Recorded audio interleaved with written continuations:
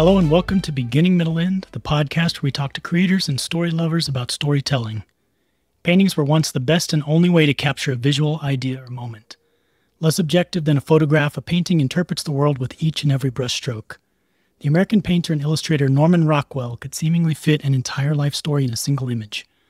I'm Shane, and painting is a passion of mine, and stories are my favorite things in the world.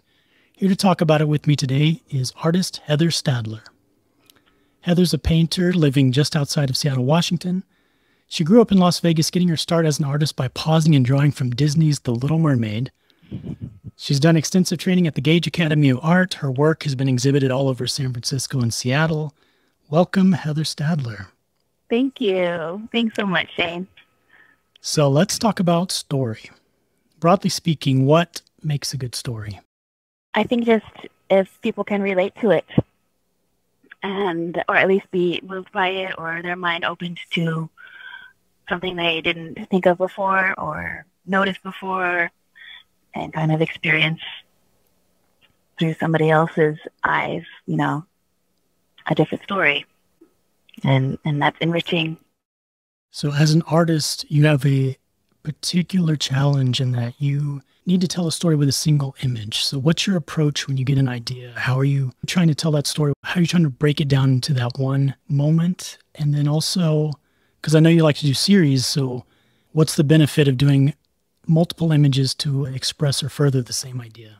Well, I think it's important to have a clear intention from the get-go, and with a single image or series, I guess, be really open to the process and try and keep it simple, because, you never know what's going to happen really once you get started. And that's a beautiful part of it, I guess, that by being open, it kind of becomes a surprise to you each step of the way, but you have something specific in mind. So keep it simple. And what is the subject of this painting, and how can I draw attention to it, and kind of let that figure itself out along the way, whether it be by brushstrokes or lines pointing there, or the colors or the contrast, keeping your attention there. And sometimes you don't know how you're going to actually pull that off until you start doing it, and then you got to figure it out, So it's good to try and keep it simple, I think,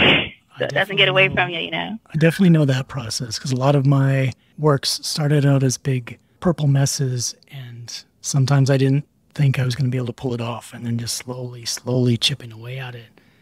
When you approach something, are you developing the idea as you go, or do you have something in mind? Do you have a vision that you're trying to get to? Yeah, I usually have a vision I'm trying to get to, but I usually don't know how I'm going to get there. And it's definitely chipping away at it, kind of dialogue, kind of like literally a dialogue. I have this chair, my dreaming chair, I call it, and it's right across from my easel. And I spend a lot of time just looking at the thing, and I have a dialogue with it, and just trying to listen and just be open to it tell me what it needs or wants. Because I don't know, So you've got two paintings called Journey 1 and Journey 2. And these paintings feature monarch butterflies. The first painting seems like, let's pull it up here. So the first painting on the left, the butterflies seem like they're flying away from the viewer into a heart-shaped portal. And then Journey 2, the second painting, they seem to be coming out towards the viewer into the natural world. So let's just talk about this series. How did you get this idea? And was it always meant to be two pictures? Did it start as one picture and then you had more to tell? Talk about your process. Yeah, this was actually from the beginning very clearly going to be like this idea of like going in and coming out, and it's about transformation and becoming something new. And so the second one was definitely harder. Like, how am I going to pull off the newness part of it? Like going in, going within, and feeling that was easier for me to convey than like what would it look like than putting it out into the world. And something to do with like a whole portal and going in and around was always the initial idea. These are oil paintings? They are. And how long did they take you start to finish? I didn't keep track of the hours for the first one, but I did for the second one, and it took 113 hours. the second one. So I imagine about the same for the first. I mean, the butterflies, I think, took me like 3 or 4 hours, probably each one. Yeah, people should see these up close because the depth and the bold, almost graphic rendering of the butterflies is really amazing. Did you, after painting so many butterflies for so long, did you feel like maybe I should do a third because now I can paint butterflies so well? Or was it? Yeah. There's going to be butterflies in this whole series. Not like that many in one painting, but like some form of metamorphosis of the butterfly in this whole series that's kind of based on transformation and detachment and self-awareness. And the monarch migration is such a crazy phenomenon. It only happens like in here in North America down to Mexico, basically, or California. There's an eastern set and a western set, and one goes to Mexico and one goes to California. But millions of butterflies gather from all over North America and go to these certain mountain region in Mexico. And it takes like 3 or 4 generations to get there. So they all keep becoming butterflies and having eggs, and then those become the caterpillars, and then the butterflies, and then they die, and then it just keeps going until they finally get there. And then they go back and they do it again.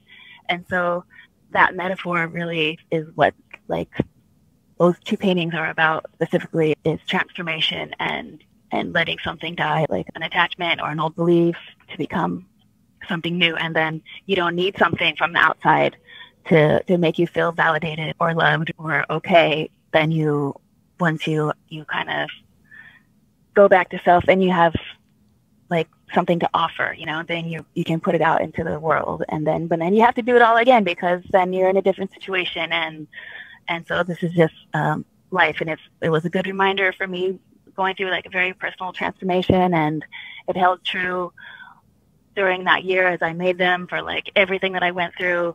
And I think it's relatable to everyone in every situation. I hope it is anyways. And kind of acts as a reminder to just go back to the self and be that strong tree that whatever it is comes in, and you got to let it go so you can come out kind of better and stronger on the other side. It's hard to explain. No, it's great ideas and really powerful message. Did you learn about butterflies beforehand, or did you have to do all this research in the process?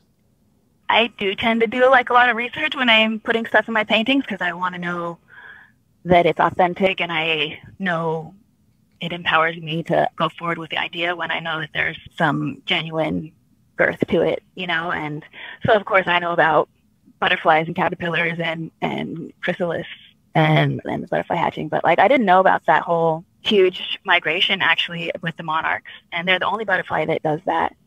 And I definitely studied that a little bit, and the more I studied it, the more I was like, wow, this is so perfect for this idea, because the constant multi-generational thing, and they do it again and again, and that's what life is all about. And that they're kind of going extinct, which is sad.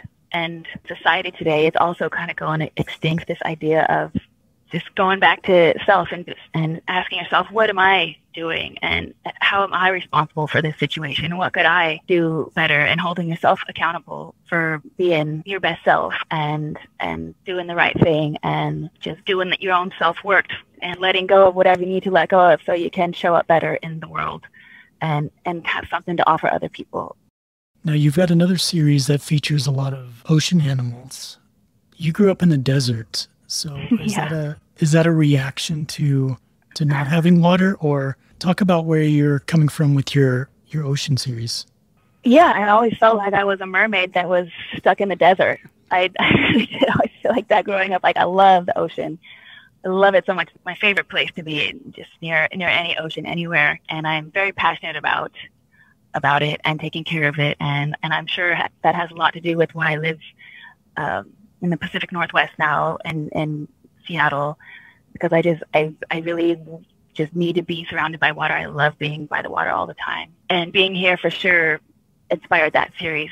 And it's easy to forget about the ocean and the perils that it faces when you live in the desert, or when it's not in your face all the time. And being here, it's just everywhere. And I can't not think about it and worry about it all the time. I love it. And I love all the animals in there, and I see them all the time. The first painting of that series is a seal. And there was one day and I was walking along the water and I wanted to paint something. I didn't know what to paint. And I just was like, what should I paint? Ocean? And this seal came up breathing and I could hear it. And it's just so special when you see animals. And I see them all the time, like there's jellyfish and starfish and lots of seals and sea lions and a lot of orcas around here, and it's just so real. They're really here. We gotta protect them and help them. And so that series was really about just, hey, everybody, we need your help to just be aware of these guys and do your part. It matters. It all comes back around, And you live on a peninsula, so you're literally surrounded by water now. Yeah, pretty much.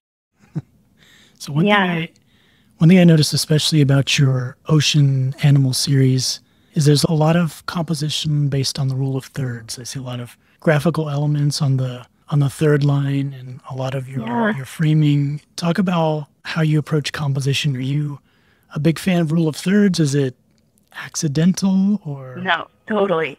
Like if there's one thing I remember from the sort of limited art school that I did is the rule of thirds. And I always consult that rule when I'm making something first and see if and how I can use it. And yeah, it's a good rule. When you've had to abandon that rule in favor of something that it's just not matching your vision? Well, yes, and sometimes it doesn't work out. Specifically like this one behind me, this journey one, like the hole where the butterflies are coming out, it just needs to be 2 or 3 inches higher and it'll be right back there in the sweet spot. And I didn't notice that until the painting was finished. And I was like, oh, I can't even handle that it's not in the sweet spot. I'm going to have to do the whole tree over. And it bothered me so much. And I had to get a hold of myself and say that it's fine. It's just a rule. And, you have some other sweet spots filled, so it's fine. But I still think that painting would be better if the hole was a little in that That's spot. one problem I had as a painter is it feels like work is never done. There's always something that I could see, like maybe if I just changed that, or maybe if I just did this, or I could paint that so much better now. So I had a hard time letting go of things and just letting them be done. Now, the Journey 1 and 2 are a diptych, but they don't have a strong color relation because one is the inside and one is the outside. Talk about how you use color in your paintings. Well, I thought that was very important about those 2 paintings, and I really tried to work that in there by using like the same color pink that's in the background of the first one is like the same shade of pink that's in the hole. So it looks like they're coming out of the same atmosphere that they kind of went into, which is like just a ethereal kind of mood, sort of. But and then the same shade of blue in the like little landscape that's inside the first one is the same blue. So like I tried to work with that because they are very different color. But then at least they're kind of like complementary colors with the pink and green. So is that what you're asking about, like color? Yeah, just how I use color? Your general thoughts on color. Like, since you do oil paintings, do you start with an underpainting where you kind of get your values set, or do you just go for it? Yeah, definitely always underpainting, which I sometimes think is like really good, and sometimes I start painting it, and like the underpainting was so much better than when I finish. Yeah, it's so true. And I think, how can I keep that or paint differently where it's not so technical and wrapped up in trying to get it like perfect that it becomes stagnant, and there's a happy balance there that I don't know if I've really achieved it yet. Does the underpainting affect how the colors go on top? I think I saw one of your paintings in process looked like it had like a brown underpainting. Are you always using the same base colors for your underpainting? Kind of neutral? I just kind of shoot for the ballpark color that I think that thing's going to be. And it's always like really thin down, diluted paint. So it's kind of desaturated in that nature already. But I try and like map out the colors for sure, knowing that they're going to kind of maybe get pushed up or desaturated or become more opaque in the end, but it'll be that general color. Yeah, I always started with a purple underpainting, and that gave me all kinds of troubles. So I don't recommend a purple underpainting. Yeah, well, I know like when I was going to Gage, the Academy of Art in Seattle, I took a lot of portrait painting classes there. I was like really into portrait painting for a while, and I still love painting portraits. And I love like capturing human emotion and exploring like psychology of people with their faces. Not really doing any of that like lately, but I want to do more of that with this next series. But for sure, with like skin tones, you start with like a neutral kind of underpainting and build it up from there. This colorful stuff, though, it's just like kind of fun in that way. So talk about your favorite painting from another artist. My favorite painting is the one that I worked on in the class that I took with you when I was 19, and I discovered that artist when I discovered that painting, and we did that project to copy a master painting. And you did Norman Rockwell, and you rocked it so hard. I was like, wow, dang, that guy is a good painter. And I always remember, also, I wanted to tell you this. I don't know if you'll remember this, but as I was like toiling away on my mermaid's pasty skin and complaining about it, and you're like, just shut up and put some green in it. Do you remember that? You probably don't. But that has always stuck with me, I swear. This whole... it's been like 20 years. I asked myself for some bad advice. So it wasn't. I put some green in it, and it helped. It fixed it. I think she's still a little pasty, but just put some green in it. And I do still kind of like run that through my mind sometimes, but it's evolved into like just shut up and do something different. Like just stop trying to do what's not working and try something else. Is it green? Try green first. But yeah, that was great advice. And yeah, I love that guy, John William Waterhouse. I love his work, and that painting, The Mermaid, is to this day still my favorite painting. How does that painting make you feel? What is it that draws you to that image? Well, like maybe my inner mermaid. Like she's sitting there and she's brushing her hair, and and it's not like frilly. It's very natural scene.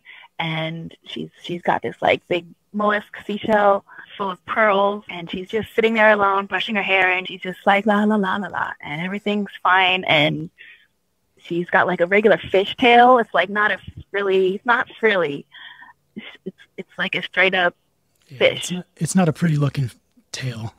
No, but it's so beautiful. It's just like, this is what it probably would look like in real life, and what it would be like if a mermaid came out of the water to brush her hair. She'd just sit on a rock with her fishtail and in this beautiful cavern with little waves kind of lapping, and you can hear them in the painting, I swear. And it would just look like this. Yeah, it's beautiful. Yeah, Waterhouse is a great artist. So besides just add some green to it, what's some advice you wish you knew when you started? Yeah, I don't know. That's a tough question. I think it's kind of the other way around. That whole like beginner's mind thing is so true. Now that I've been painting for a couple decades now, I still think some of my first stuff is some of my best stuff when I really didn't know what I was doing at all. And now I get really intimidated by colors sometimes, and I'm like, I have too many colors and I don't know which one to use, which red, and is this cool or is this a warm red? I can't tell. And why can't I just have one red, or at least one cool and one warm? And I get stuck in the weeds with it sometimes. And I remember first starting with that basic palette, I was just rocking that basic palette. It was just like pretty straightforward.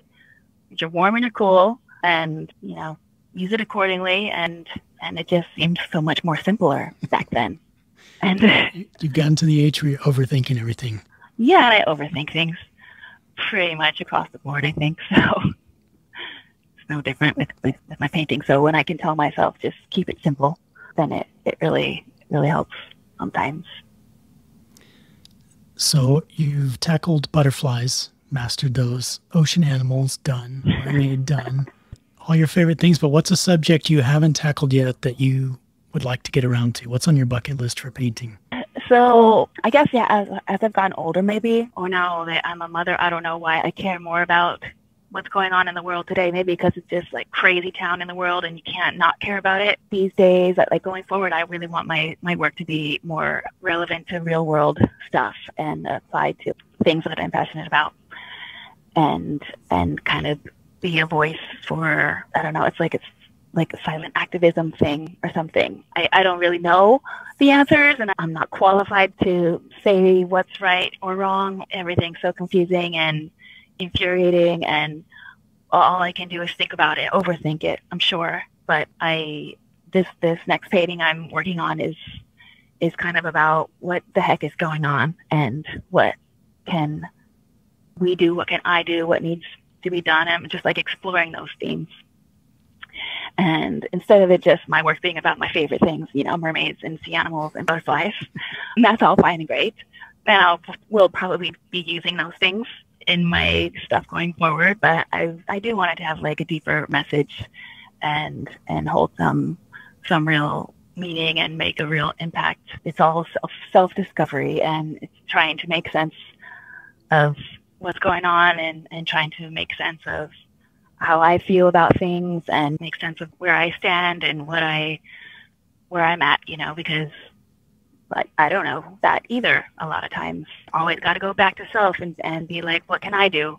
What am I doing to make this situation better or worse? And then hopefully people will also ask themselves that, oh, maybe I should think about what I'm doing and how I'm showing up, and do I have anything to offer, or am I just making things worse? Like, yeah, I think we're all trying to figure things out still. Yeah, it's really hard, and there's still no answers, but everybody's, doesn't help to get ugly about it and get angry about it. And I find myself getting ugly and angry about things too. So, yeah. At least you're adding some beauty back into the world with your paintings. Yeah, and I want it to be in a beautiful way. Like, that's especially, I want it to be, take these ugly, confusing things and in a beautiful, positive light, share them, and everybody take a step back and let's look at this differently, and maybe we can let it go and become something new and have a new idea. Let the old belief go, or let the old attachment of the thing that you're just like, I want to be right. I want to know the answer. I don't want to admit that I was wrong. But if you don't, then nobody goes anywhere, and there's no moving forward and changing, and life just demands that, right? You can't not change and move on. Yeah. So that's definitely what my next painting is about. Oh, well, I can't wait to see it. And that's all well said. And I won't take up too much more of your time. So we'll get to the last question.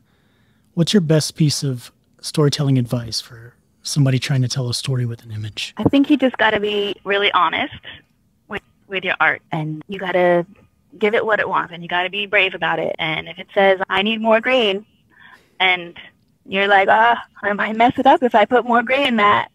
I don't know how to put more green, or I don't know if I should say this in my painting because what will people think maybe, or just, I don't know, can I pull it off? But your painting's like, I need this because it's sitting right across from the room telling you, and it will tell you if you listen and you ask it what it needs or wants. That's how you get there. That's how I get there. I have my general idea in mind, but along the way, since I don't know what to do usually, I just let it tell me by like really trying to be honest and trying to be bold. I don't know if I can do that thing, but I'm going to do my best and try, because you're telling me that that's what you need. Okay, I'll do my best. And then that's how it becomes a story. And, so it's a story full of twists and turns and surprises, because you're just being open to the story that it wants to be, I guess, and your own story. And yeah, just be open and honest. That's my best advice. That's great advice. Well, thanks so much for talking story with me today. You can find more about Heather's work at heatherstadler.com, or follow her on Instagram at hstadler7, and always use more green. Yeah, it'll get to there.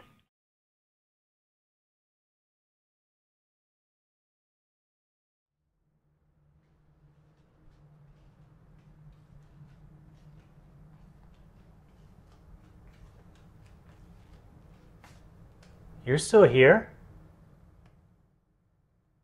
I didn't think you'd make it this far.